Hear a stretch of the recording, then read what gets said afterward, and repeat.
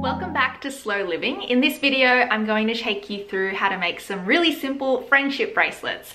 This could be a fun activity to do with kids. I think it's suitable for primary age kids, but of course, kids of all ages can sort of take part in this too. We're going to try and use up some of the bits and bobs you might have lying around the house instead of purchasing new materials, which currently for me is a bit of a game changer because I'm in Melbourne where we're in stage 4 lockdown and we really can't just go to the shops and buy all the things that we wish we could, or it's very inconvenient or could be expensive to do so. So instead, I'm going to show you how to make some of your own t-shirt yarn, as well as we could just pick up some of this everyday cotton string that you could get from the supermarket or that you might have lying around. I'm going to do a few more videos of how to entertain the kids with some, you know, everyday crafty type items or projects. So do tune in to the series if you're interested and enjoy.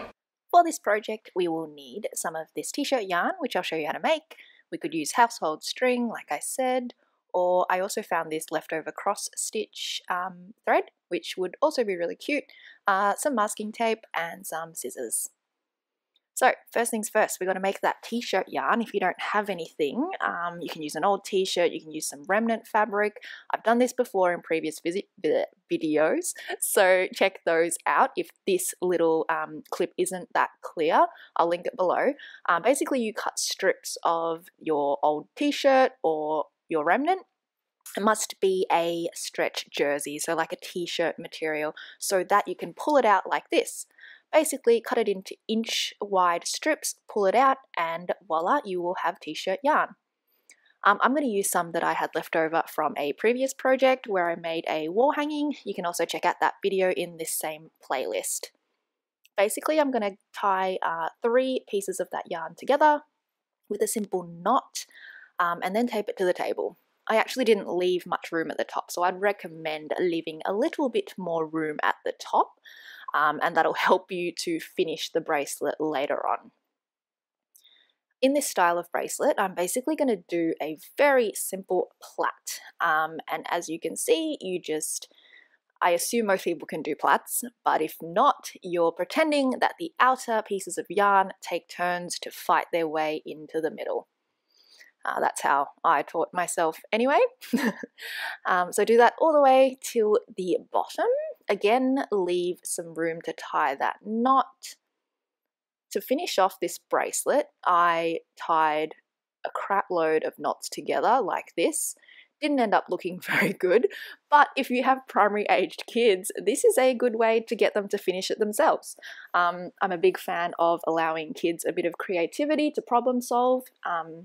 So just allow your child to figure things out for themselves and they might come up with their own solutions.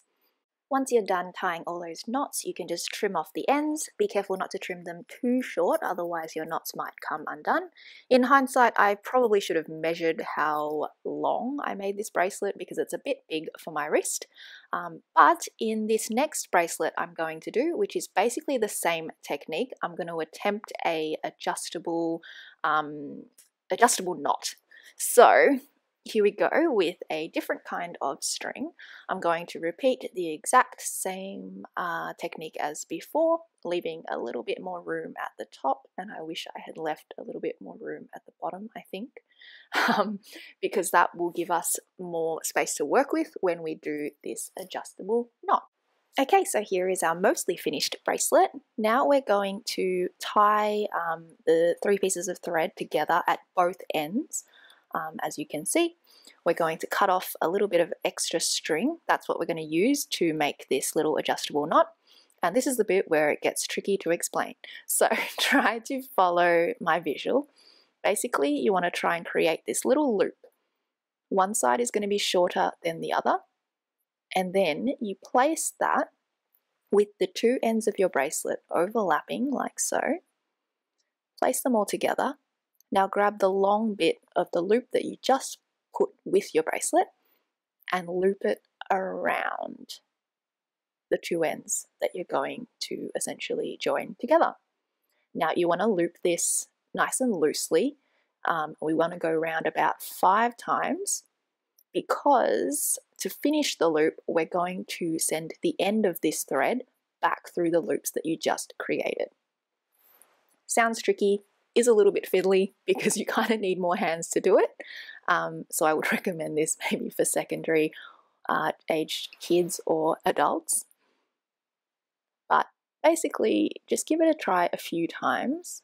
Here you'll see I'm sending it back through the loops that I just made. Take your time with it. Try and keep the loops nice and neat because that'll mean that your knot turns out nice and neat too. Now, as you can see, I just threaded that thread through the other little loop that's on the left because that's what's going to hold this knot together.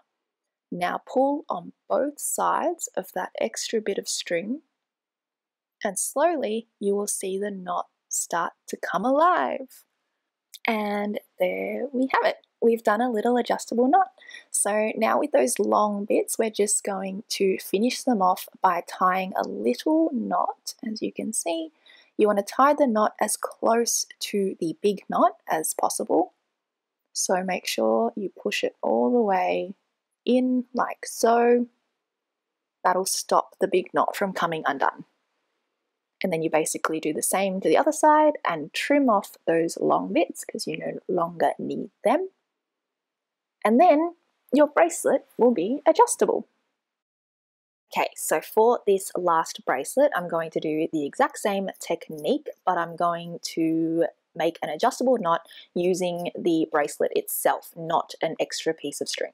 So it is the same technique as the previous knot, but you're just using the ends of the bracelet to create the knot instead of the separate piece of string.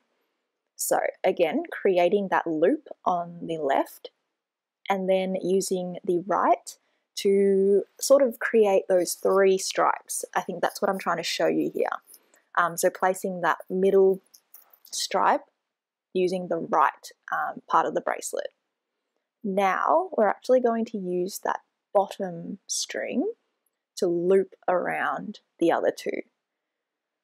So it takes a little bit to hold on to everything, which is why I would recommend leaving a little bit more for you to work with on either end of the bracelet. That would make it a lot easier. So as we did for the previous knot, you want to loop it around, ideally about 4 or 5 times. I didn't have enough string, so I only did 3. And then you're going to pass the strands back through the loops that you just created. This was really tricky because I just didn't leave myself enough string. And then I accidentally moved out of the frame. So even though my knot was successful this time around, as I pulled those bits through, you can't see it. So after this, I proceeded to undo this knot so that I could show you again how I did it. And that led to about, I don't know, maybe half an hour to 45 minutes of not doing and not undoing because I only managed to get it right that first time, and every time I did it after that turned out horribly. So look, I tried again and again and again, and then eventually I managed to get a really nice looking knot. Now all that's left to do is tie a little knot on either end to finish off your bracelet and to make sure that the big adjustable knot doesn't slide off the end. And then cut it to size and you are done!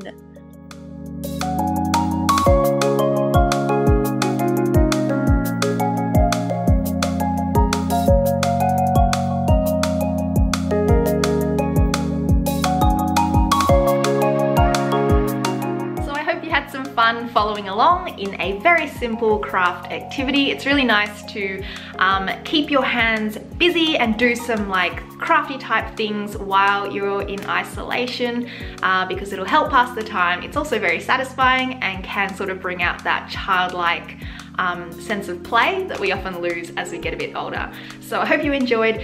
Do share your projects with me or tag me at Slew Living. I would love to see what you have gotten up to. Until next time. I'm going to do a few more videos of this type of thing to sort of keep the